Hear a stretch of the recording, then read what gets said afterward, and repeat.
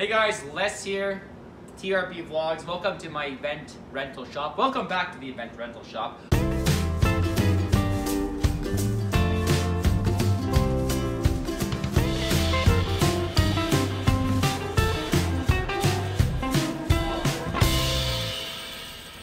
I want to get down to the basics this time a little bit.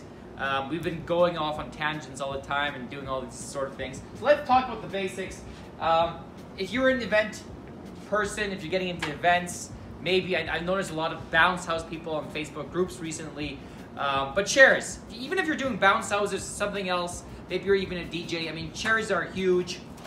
These are regular folding chairs. We kind of keep them like this. And that's, again, going back to the basics, we want to show you how we kind of store them, keep them, wrap them, move them. Right now we have them on carts. As you can see, it's really easy to move around. You can tuck them underneath the racking if you have racking.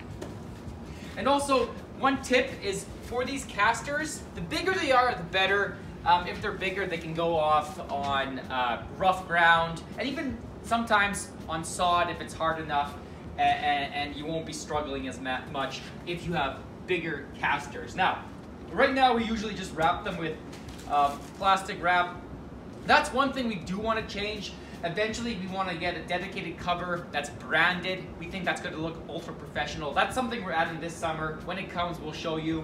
We're also strapping these. Typically, we do 1 or 2 straps. Sometimes if you know we're going to rough terrain, we're going to put on 2 straps. Right now, we just have 1. We actually don't use regular ratchets. We use a simpler kind of ratchet, sort of like this. They're kind of cheaper, they're quicker, and this metal part doesn't damage the chair stack or rip the plastic as much as kind of the typical ratchets might. And we used to use typical ratchets. We started using these. They're really quick to put on. Again, they don't damage the chairs as much. Now let's talk about the chairs. Basic chairs.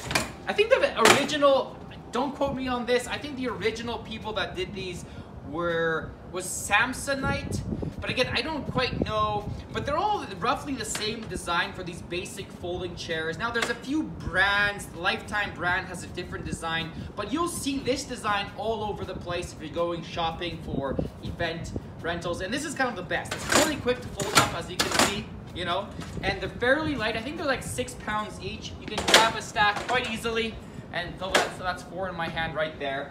And you can almost carry 3, just like that, you know, if you have a few to carry. You can't really carry more than 3 typically, but you can carry 6 really quickly through the door or something. Again, they stack really easily. Now, I'll show you one quick little tip. If you're stacking these into a vehicle, into a van, or whatever, again, you kind of want to roll it up on a ramp or use power to bring it up, because you want to do as little hand bombing as possible. But if you happen to be hand bombing these, keep in mind, you always want to hand bomb kind of in this direction. So top to legs, because it'll just lock into place quite simply. If you're doing it the opposite way, if you're doing it from this end, I'll just kind of quickly show you, it's going to get caught more frequently. And it's not going to sit, as you can see, I put it in, but it's not sitting quite right.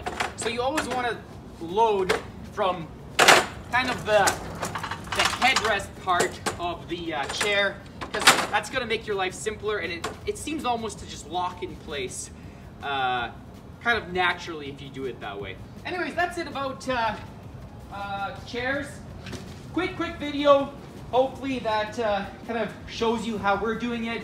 If you guys have tips on what you're doing in your warehouse, how you're storing, how you're transporting, we'd love to know. Take it easy. We'll see you later.